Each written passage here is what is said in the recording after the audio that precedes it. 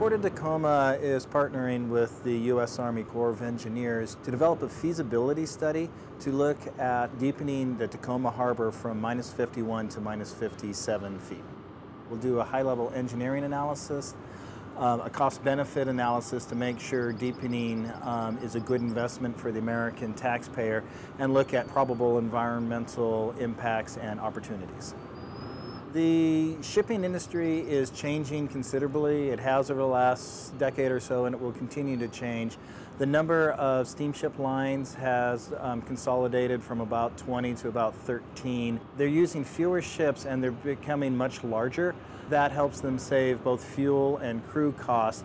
But these larger ships require modifications to portside terminals to accommodate the size of vessel. Their drafts are deeper, the ships are wider, the ships are longer. The Port of Tacoma and now the Northwest Seaport Alliance have spent considerable time and resources upgrading Pier 3 to accommodate those ships, and now realigning and strengthening Pier 4. And we've purchased 8 large new cranes to accommodate these large ships. And now kind of the last piece of this puzzle is to deepen the channel and the berths so that the ships can move unfettered by tides.